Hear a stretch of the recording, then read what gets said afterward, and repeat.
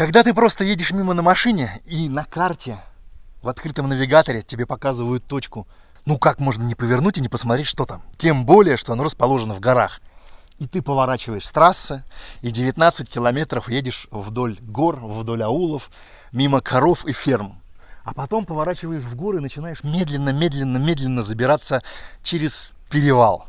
Прямо-таки на первой передаче мимо вот таких вот скал. А потом переваливаешься вот через такую вот горку, и перед тобой открывается вот такая вот картина.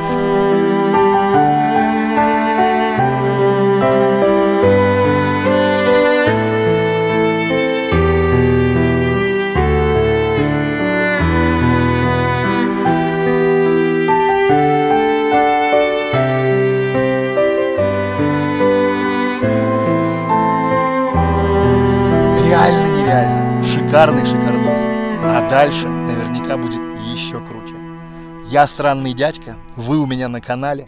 Сегодня мы с вами едем на Бестюбинское водохранилище, чтобы посмотреть, как оно там. Но уже даже одного только вот этого достаточно для того, чтобы получить море удовольствия от этой поездки.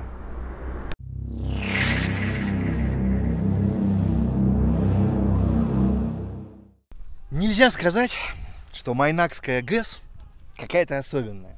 Главной, наверное, достопримечательностью этой ГЭС является Бестюбинское водохранилище, которое тоже, в общем-то, ничем по большому счету не выделяется. Была себе, текла река Чарын, ее вот, видимо, здесь русло перегородили вот такой вот насыпной каменной плотиной, но окружающие красоты делают это место совершенно исключительным. Это место местные называют казахской Исландией. Я в Исландии не был, поэтому сказать по этому поводу ничего не могу, похоже или не похоже. Но выглядит здесь все чрезвычайно круто. Просто посмотрите на вот эти вот прекрасные высоченные горы, все вот эти вот зеленые луга, на эту вот синюю воду, уходящие вдаль берега белого цвета, и вот эти вот альпийские луга, уходящие далеко-далеко и переваливающиеся там через горы, через горизонт. Над всем над этим голубое небо, белые облака. Ну, потрясающая же красота. Реально нереально и шикарный шикардос. Только ради одного только этого вида сюда стоит приехать. Говорят, что приезжать сюда нужно весной или в начале лета. Я приехал, считайте, что в середине лета. И тоже, блин, очень доволен. Выглядит здесь все очень и очень здорово. Крутяк.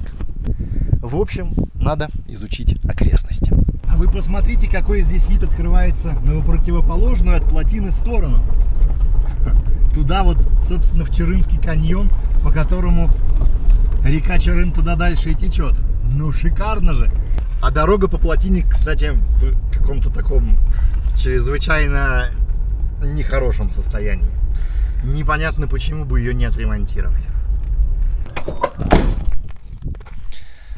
Проехал я чуть дальше от смотровой площадки и от плотины.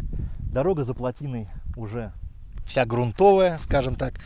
Ну, проезжабельная, но не очень, скажем, хорошая. А здесь весь берег обнесен вот таким вот забором. Там за забором стоят какие-то контейнеры. И вся территория вдоль, видимо, всего водохранилища обнесена забором. Наверное, какая-нибудь частная, что-то там еще. На той стороне, ну вот я вижу, что идут столбы, вот там чье-то жилье, там чье-то жилье, тут чье-то жилье, вон там чье-то жилье. То есть, наверное, какие-нибудь дороги проехать тоже есть. Но ехать к кому-то в гости, будучи незваным гостем, наверное, не стоит. Ехать дальше по этой грунтовой дороге, смотреть, куда она приведет и чем она закончится, можно, конечно, но я не знаю. Посмотрим. Посмотрите, как круто здесь выглядит спуск вниз, туда вот к реке. И там вот около реки, смотрите, сколько деревьев растет, какое все зеленое рядом с рекой. То есть мы сейчас съезжаем не там, где рядом с плотиной, а съезжаем, проехавши по дороге дальше. Там дорога поворачивает направо и спускается вниз. Ну и там отмечено тоже парочка типа интересных точек. Поэтому нужно однозначно туда доехать, на эти точки посмотреть. Дорога, правда, так себе, но с другой стороны ничего особенно страшного нет. Едь себе и едь. А дальше, после поворота, тут вот такое вот. Там вон юрты стоят, организованы, видимо, места отдыха или выпаса, наверное, скота. Речка течет, отмели такие. Ну и вот здесь люди стоят на машинах, отдыхают, видимо. Наверное, круто-круто. Может быть, и я тоже туда куда-нибудь спущусь и посмотрю там как и что. А может нет, может поеду дальше. Сейчас посмотрим.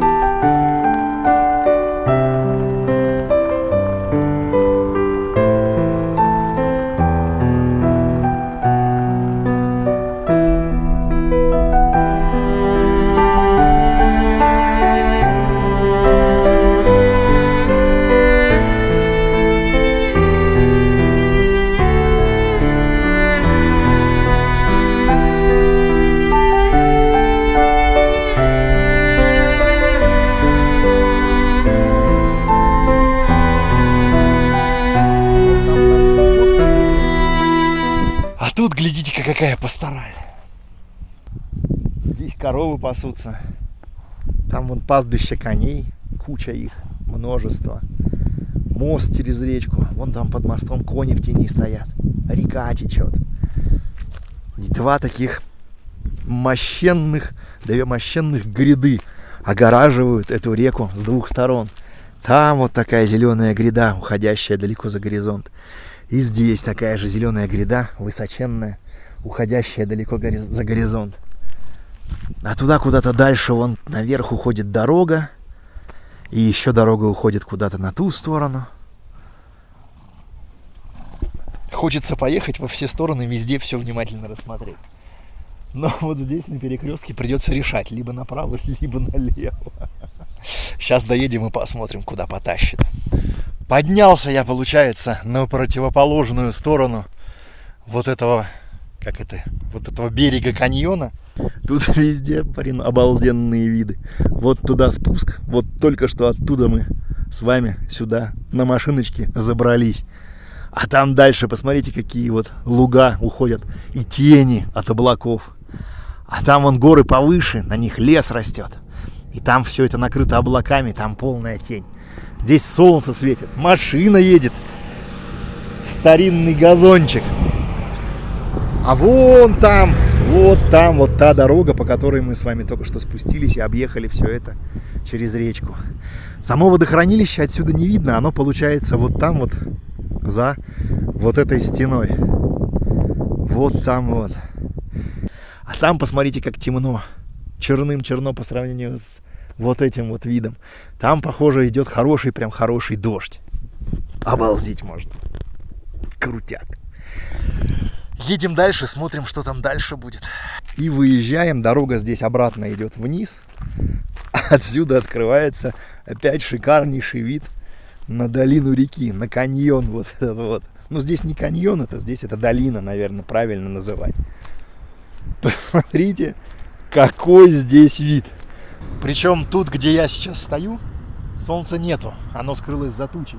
А там все это залито солнцем, а часть прикрыта тенью от горы, потому что солнце уже довольно высоко, дело идет к вечеру. Здесь необычайно круто, просто обалдительнейшие совершенно виды. Просто только ради видов сюда стоит обязательно приехать, потому что такое, ну, я пока, наверное, скажем так, больше не видел еще нигде.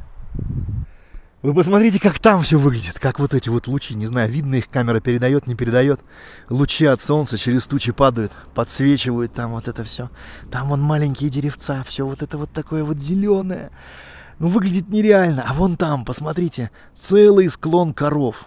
Или бараны, кто это, отсюда не определить. Ну, обалдеть можно. Дорога такая идет, которая выглядит отсюда как игрушечная. Вон там человек, я так понимаю, строит дом. Он тоже выглядит отсюда как игрушечный. Какая здесь высота? Ну, 100 метров, наверное, нет. Хотя, может, и есть 100 метров, может, даже и больше. А вон там стадо коров пасется или лошадей. Тоже отсюда не определишь. А вон там дальше, вон туда дорога уходит. Где-то вон там, в районе склона и леса, целая, скажем так, кучка юрт стоит. А наверху вон аул. Обалдеть можно. Вот эта вот многоуровневость пространства, когда между одним уровнем и соседним, скажем, поселением, ну, перепад высот 100-150 метров, оно совершенно для меня удивительно. Потому что я-то, как бы сказать, родина у меня совершенно плоская. Я житель плоской земли. У нас, извините, пулковские высоты, это сколько там? Плюс 30 метров над уровнем моря. Или сколько, плюс 50. Ну, в общем, совсем невысоко. Не впечатляет. А здесь, несмотря на то, что вроде бы даже это все пространство со всех сторон горами огорожено. И там горы, и вон там тоже горы. Но тем не менее, здесь такое пространство, здесь такое все крутое, такое все красивое. Мне не хватает моего словарного запаса на то, чтобы все это передать словами. Я надеюсь, что вам на камеру это видно. И так же впечатляет, как меня это впечатляет вживую.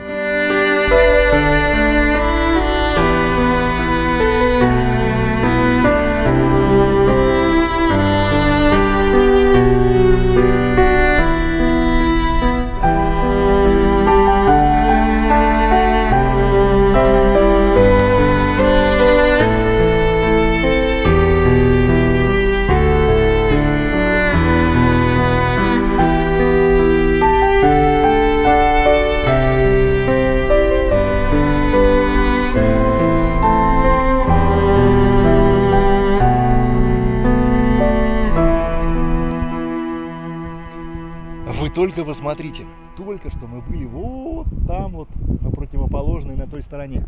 Там вот уже тоже 2 машины остановились. А теперь мы уже на этой стороне. И вот, помните то стадо баранов, которое я вам показывал? Вон оно. А вот река течет куда-то вон туда. И посмотрите, какой вон там узенький становится каньон. Все цвета немножечко поменялось, стали так немножко темнее. Единственное, что вот там вот на заднем плане светлое небо немножечко портит такой драматический вид, драматическую картину. И мне это очень-очень нравится. Надеюсь, вам нравится тоже. И это повод поставить этому видео лайк. Едем дальше, смотрим по сторонам и удивляемся. Просто еду, куда глаза глядят, по неизвестной первый раз виденной мною дороге. Карта не работает, интернета нет.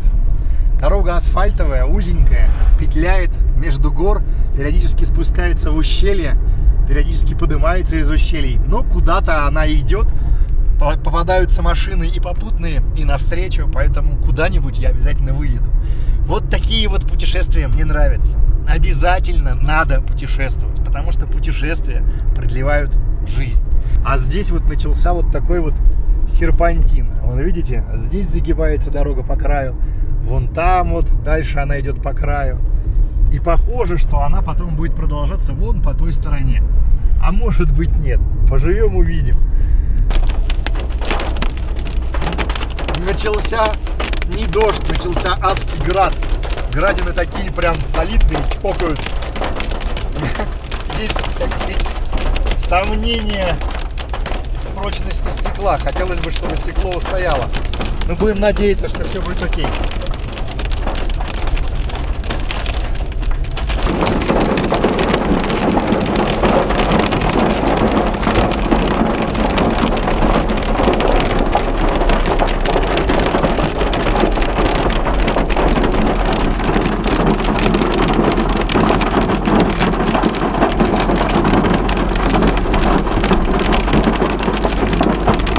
А здесь Саты, поселок, и здесь прям адский ужас. Вон, смотрите, что творится на дороге, открытые вон люки, и все равно не помогает, потому что вода вон течет вон как. А гостиница прям вся затоплена. Просто посмотрите, вообще все, весь двор залит, и все течет потоком, все гости там ходят где-то, что-то, куда-то там. Короче, настоящее прям бедствие весь этот град и все такое. Капец. Поеду дальше, посмотрю, что тут, где тут. Вы посмотрите, что здесь творится. Вот это вот все, вон там, все горы, все засыпано градом. Града прям нормальный слой. Вон его, посмотрите, сколько. Сантиметров 10, наверное, вон здесь слой града. Все закидано градом, и, соответственно, все это тает, все это течет. Вон туда, куда-то там. Там, может, река или что, потому что там все тоже, все, смотрите, все белое, все засыпано градом. Все везде размыло, везде течет через дорогу. Куда я заехал и как я отсюда буду выбираться, непонятно. Всем залило участки, у всех прям все прям капец. Я уже никуда не хочу.